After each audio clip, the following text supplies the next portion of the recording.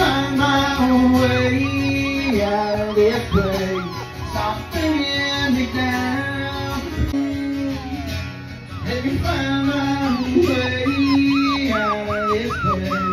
Stop bringing me down. Continue.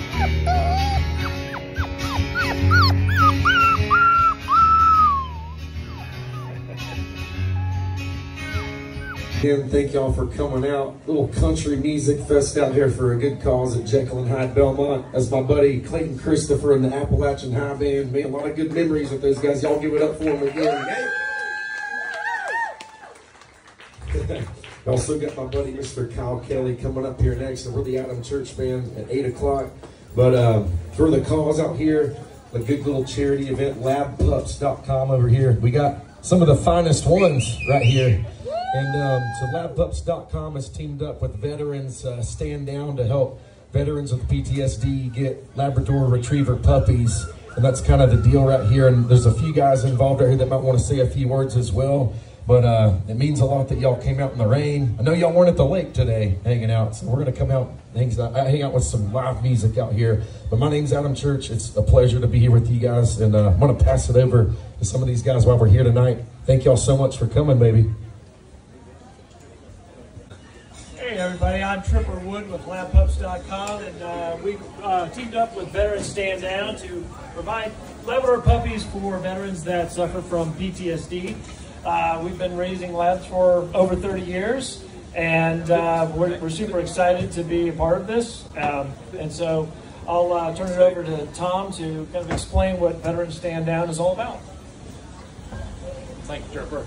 My name is Tom Davis, I'm retired Air Force. I'm kind of filling in for Susan Martella today. Colonel Susan Martella is the commander for the American Legion post here in Belmont. So she's the one that kind of initiated this fundraiser. She's in Italy for 3 weeks, enjoying vacation, so she'll be back Monday.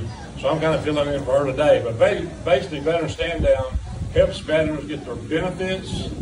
They get them involved in some of the Medicaid Advantage plans, extra benefits. One of the main things we got going now is making sure these canines, these labs, are put in place of service for veterans that are in dear need of it. The Congress passed the Paws Act 2 years ago, but they didn't fund paying for a dog for the veteran. Typical politicians, they pass the bill and say they're going to take care of veterans, but sites in Asheville, there's no funding for the dogs. So we've taken it upon ourselves to raise money to buy the dogs to LabPups and donate them to deserving veterans that need these support animals. So, any questions? Does the puppy speak? Yeah. I think he wants to say something. You want to say something, buddy? And this is Maggie. Maggie's 6 months old, and this is what we do. These types of dogs are bred over 30 years to do what they need to do. So it's not a normal, typical dog that you get. They've got a history of taking care of veterans. So, Tim, you want to say anything? No, sir. All right.